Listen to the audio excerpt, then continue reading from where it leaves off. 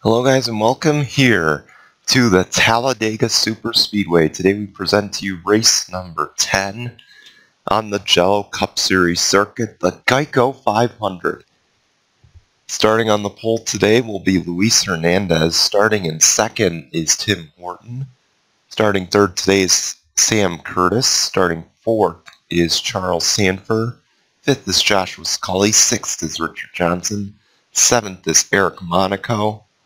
Eighth is Tim Randolph. Ninth is Alexander Rowe, the series point leader, I believe. And in 10th, we have the number 6 of James Qualls. Let's now take you to the starting lineup for the Geico 500 here at Talladega.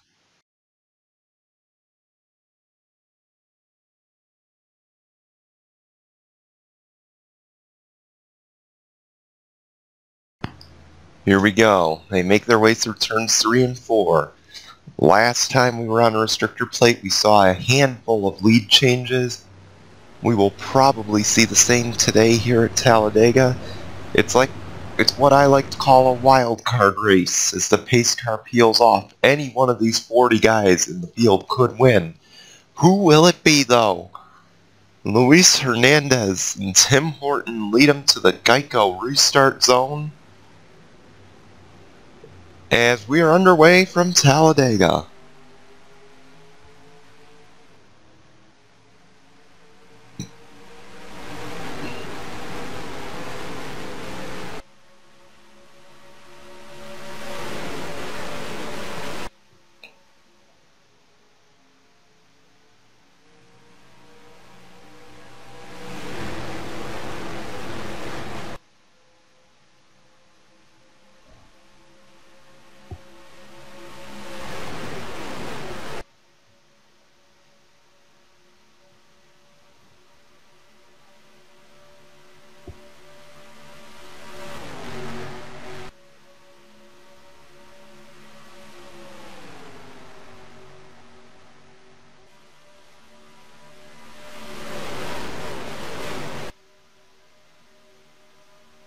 It looks like Tim Horton is going to grab the lead early here. He grabs it on the outside lane, 4 wide though, behind them.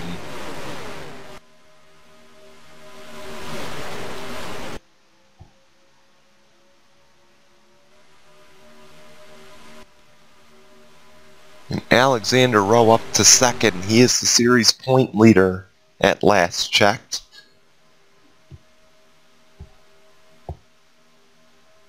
Jonathan Rains won this race last season. He failed to qualify today, unfortunately. That is a tough break for that team, as we're going to go 4 wide for second, and Brad Stober will look to get it on the inside lane.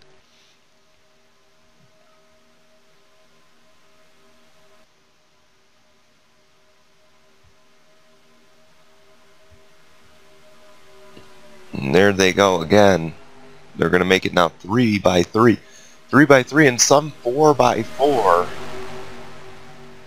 All the way through the field as Tyler Rattray will push, who is usually his teammate, not today. Nate Rattray with Roush today, but he pushes his half teammate to the lead.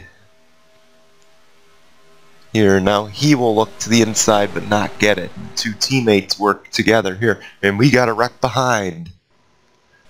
Oh, Brad Fusion involved.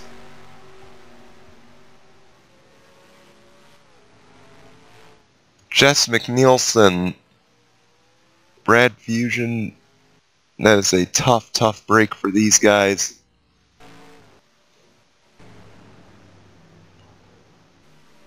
'99 is the leader, and they wreck it again. They wreck it getting slowed down at the stripe.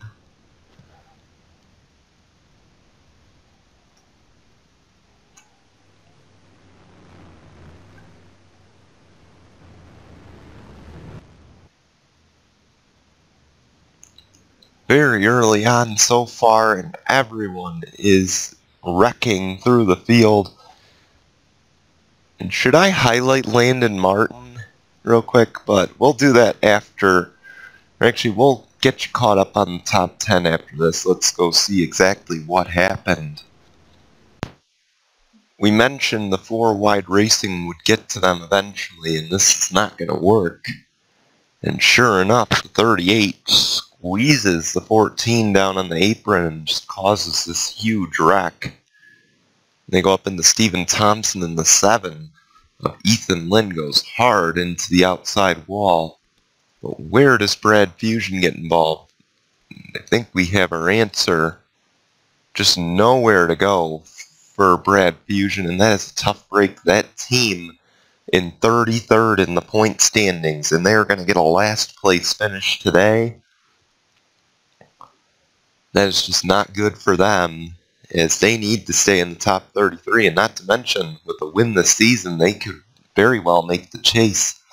That is a tough break for them, and it'll take a big hit on them in the points. We'll have to see where they end after today. Let's take you back to the green. We're getting ready to go back green here at Talladega. Take a look at the guys out of the race, and the guys outside the top 33 more than likely going to take advantage of this bad run by the 66 of Brad Fusion. We mentioned they're going to finish last. I believe they were only 8 points out of 30th entering this race, and that is certainly going to increase the gap for them to make up. 2 Go Fast Cars top 3. Well, Roush Car leading the race, I should say. Nate Ratchery, Tyler Ratchery, Landon Martin, Joey Tipp, Max Anderson, Griffin Lynn, Joseph Curtis, TJ Hanley, Eric Monaco, Caitlin saying they make up your top 10 as we are back underway. Looks like the 32 got a good start, but Landon Martin, Tyler, yeah, they're going to go up high and try and make it work, but I don't think it is.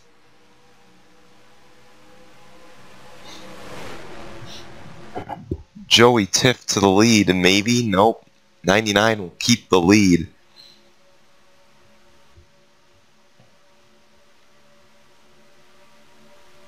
And here goes Joey Tiff. He's going to look for it, and he may just get it.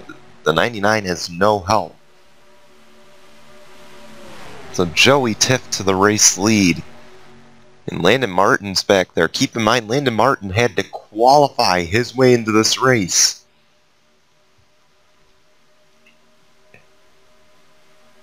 Yeah, Landon Martin had to qualify his way in today. He's had terrible luck this season, so has the entire JBM organization. And for them to be running up front, this is definitely going to give them some momentum, hopefully.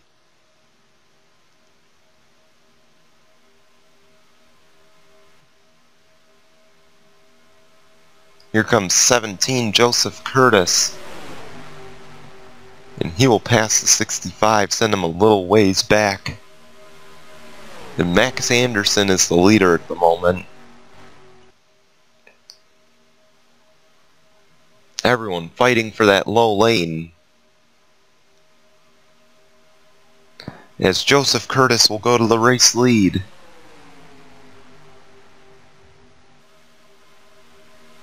And Griffin Lynn's going to battle for it too. He's got the 99 behind him and his teammate back there. The 42 of Tim Horton.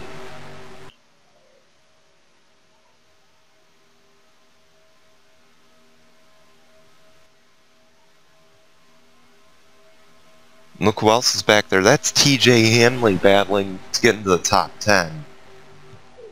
As to the inside, Nate Ratchery will once again take the race lead here at Talladega.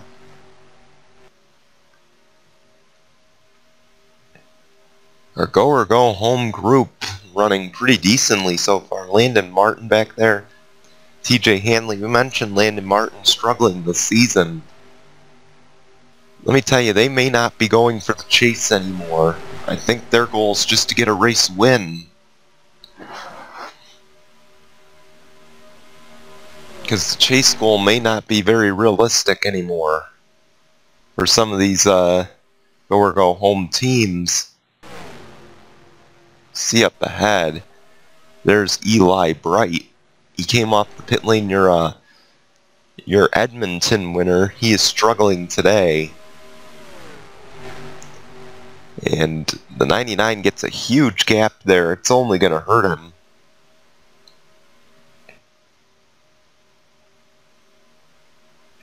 And the 13 is really going to shake things up here for these guys.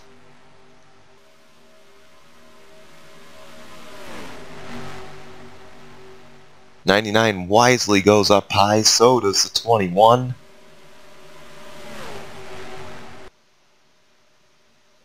Although the 13 I don't think has much damage, so it shouldn't impact too much. You see all the guys getting around him on the inside and outside.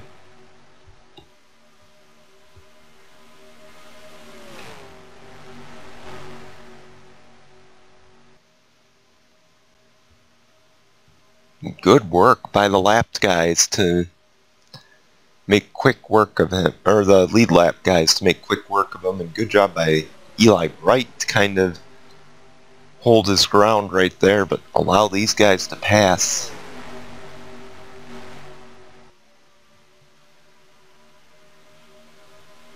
And here come the leaders again, Trent Fusion and Max Anderson, the two BK Racing Toyotas looking up front. Keep in mind, Trent Fusion won at Daytona, so he knows how to win these restrictor plate races. But he's looking for his second win of the new campaign.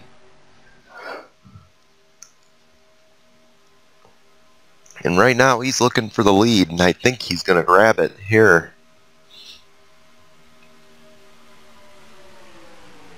And he will.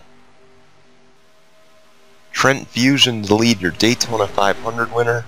Keep in mind, he's already got 6 chase points so far.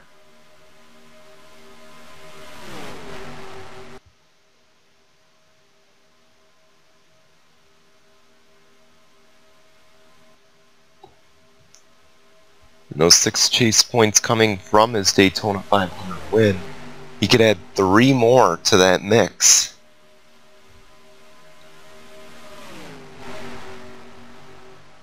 Here comes the 32. He's going to make a splash in second place at the moment. He's fighting off all 4 lanes on this racetrack to try and get a run at the 23.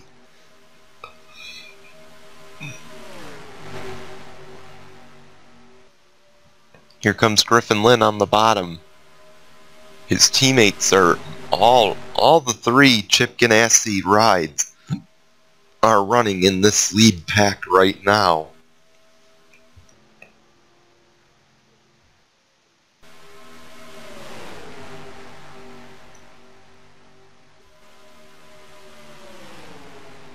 Man, look at this. Top 5 just managed to get straightened out.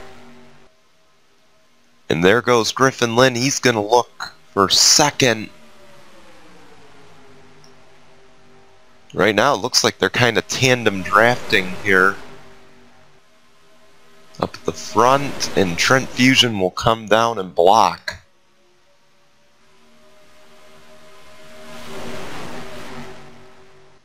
Some really nice angles here from the Talladega Superspeedway. Here we go. Will the 1 pull to the inside and look for the lead?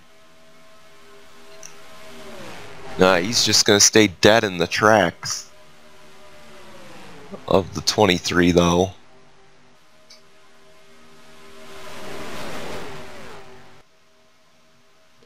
And now he'll look for the lead, as he'll be the only one with drafting help.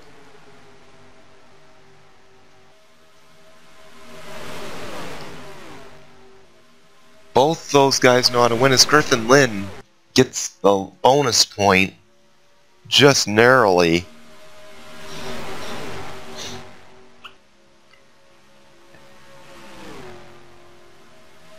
And you see ahead, they're going to have some lap traffic to deal with.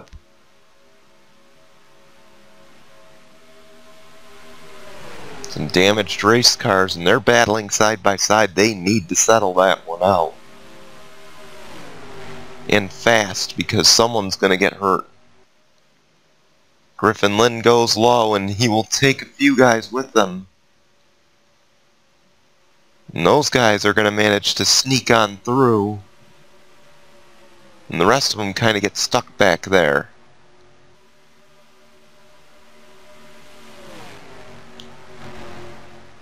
Man, Griffin Lynn, we were trying to say earlier while those two were battling for the lead, Trent Fusion, Griffin Lynn, these guys know how to win these restrictor plate races. Griffin Lynn won it at Pigs Creek last season with Joe Gibbs racing. And then, obviously, Trent Fusion this season in the 500. He got his big break.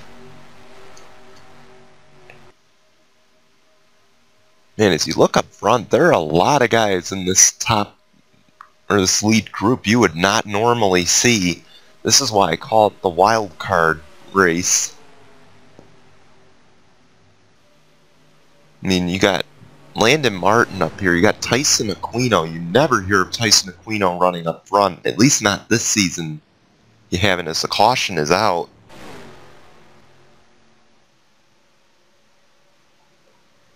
Looks like the 27, Joshua Scully.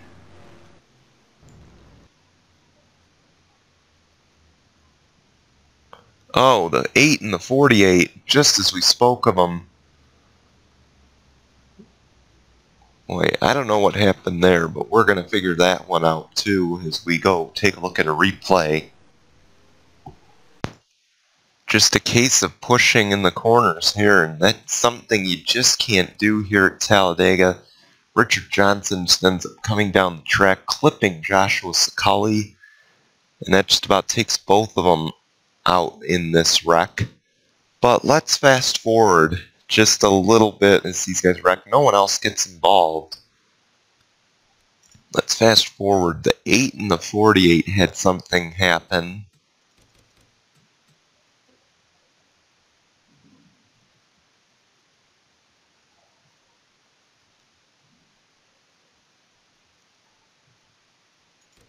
Not sure what's going on here. Maybe Brad Stover didn't. Or Tyson Aquino, I don't think, liked the way he was raced by Brad Stover. Maybe, or something. And those two just go at it. And Tyson Aquino gonna wreck his own race car in this. And Brad Stover also gets some damage out of it.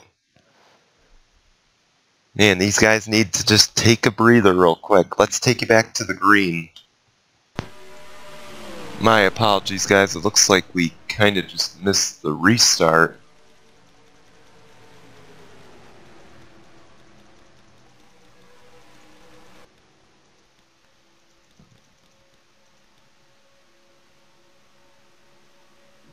Griffin Lynn is the leader, and it looks like it's a top 6 breakaway. Top 5 now. Tyson Aquino's not had much drafting help.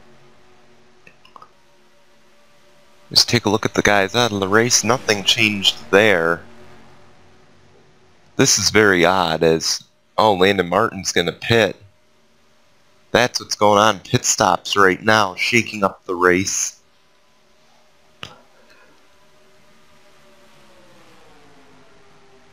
The two Chip Ganassi guys running up front and leading the race. Griffin Lynn, Tim Horton. Tim Horton would love his 3rd win of the season. That would give him the #1 seed.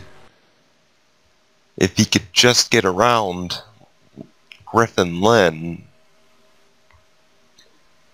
And I'm sure right now it's about helping your teammate. Joseph Curtis to the inside. He's going to break up the Chip Ganassi run up front.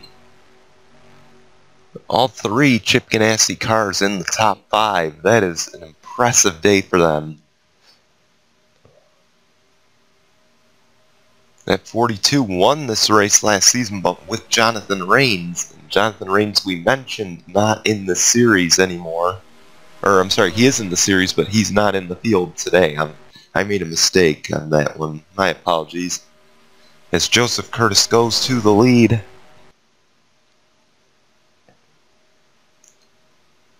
The field is all divided at the moment.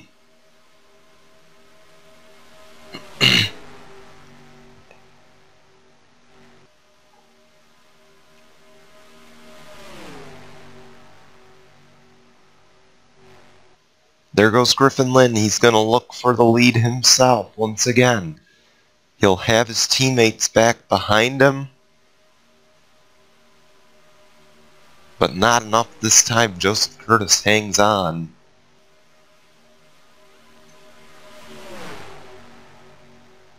But into the corner, the 1 will get the race lead away, as we got 9 laps of racing to go.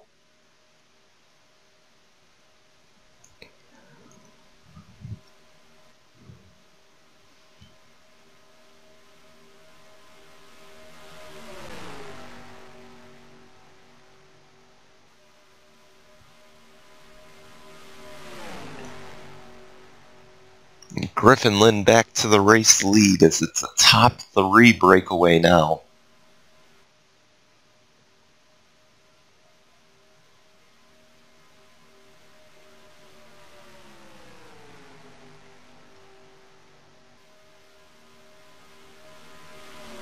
Oh, the 42 might have gotten hooked just a little bit. They keep it together. The 1 continues to lead, but we got lap traffic ahead in the 65 of Landon Martin, who was up front. At first had to pit, and that definitely hurt this team's result.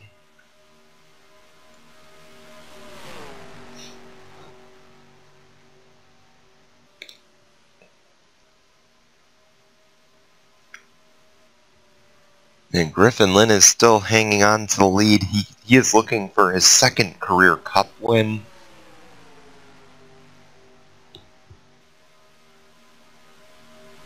And his 1st of the season. That would put him, that would give him chase eligibility, and it would make him our 9th different winner in 10 races.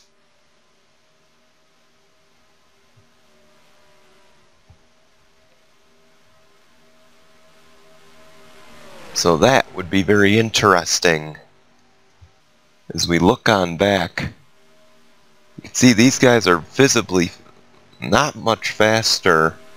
If these guys could just go single file,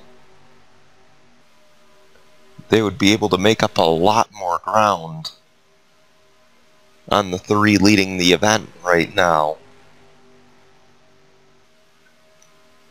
6 to go.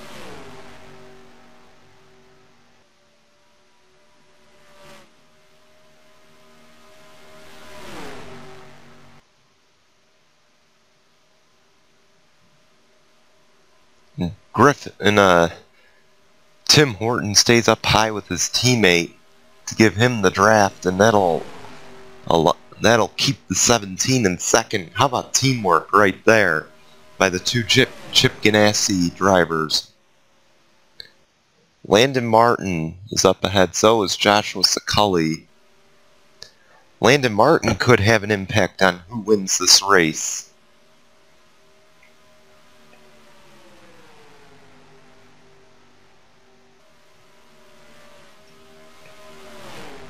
With 5 to go. Keep in mind, Griffin Lynn is the only guy in this top 3. I should mention he's the only guy in this top 3 without a win this season. Joseph Curtis is 1 as he looks to the inside. And so is Tim Horton. Either of those 2 win, it would be their 2nd victory of the season. For Joseph Curtis, it would be his 2nd victory of the season. For Tim Horton, it would be his 3rd of the season. Griffin Lynn thinking smart, he goes up high to avoid the 27.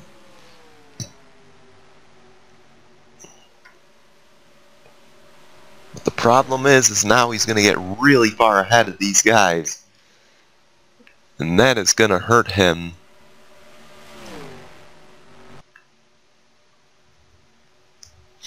With 4 to go, Joseph Curtis, Tim Horton could catch him. In fact, they will, because they're going to team up and draft. And you could just see the mileage difference. 190, 185 for Griffin Lynn. That's going to give these guys a huge advantage.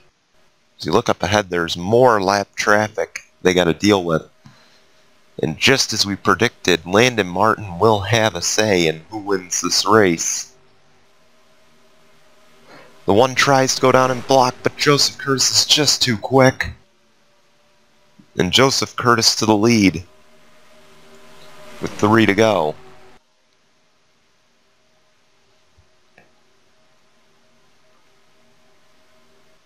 Like we said, Landon Martin could have an impact. He sure is. He is pushing that 17.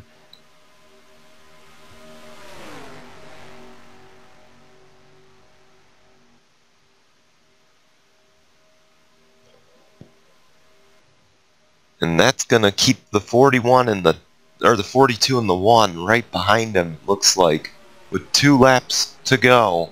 Keep in mind, Landon Martin is not battling for the race lead right now. The more these two Chip Ganassi guys try to figure out who's going to be pushing who, the faster that 17 can get away.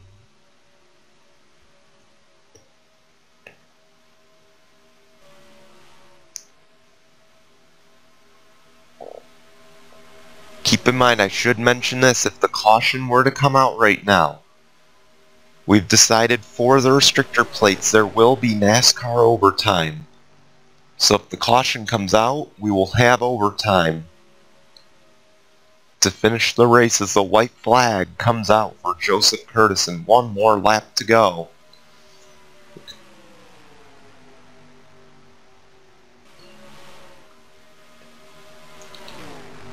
Griffin Lynn clears the 65. That'll give him a chance at the 17 as lap traffic is ahead. This is going to impact everything. Richard Johnson, Ryan Monaco, James Qualls all up ahead. 17 goes down to block. And they get stuck in the traffic. It's going to be a matter of who can pull out in front first. Joseph Curtis comes down to block. But to the inside goes the 1. And they wreck. They wreck across the stripe. Tim Horton gets around it all. And he's going to win. 3rd win of the season for Tim Horton. As the caution comes out.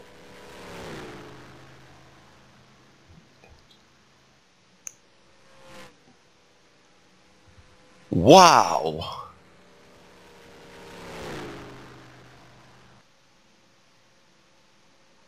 We have to get a replay of that finish. That is the most bizarre finish, I think, in Jello Cup Series history. They said it before, checkers or wreckers.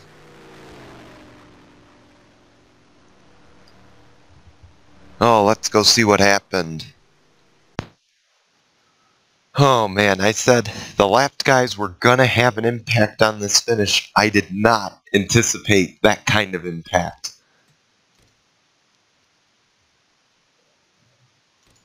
And it looks like yeah, it just looks like the 17 just hooks the 93 and they both go down the track. Maybe even Joseph Curtis just saying, if I can't win it, nobody is gonna win it in this group. They're lucky because they had, let's take a look at the telemetry from the previous lap. They had an 11-second lead over this pack. So lucky for them there, because if not, Trent Fusion would have had his 2nd race victory. Just take a look at it there. Backwards, Griffin Lynn is going straight, and he's going to go ahead and get 2nd. But Tim Horton picks up his 3rd win of the season. Congratulations to him. Let's take you to your results and standings, and we will see you at Dover for the next race. Goodbye, everyone.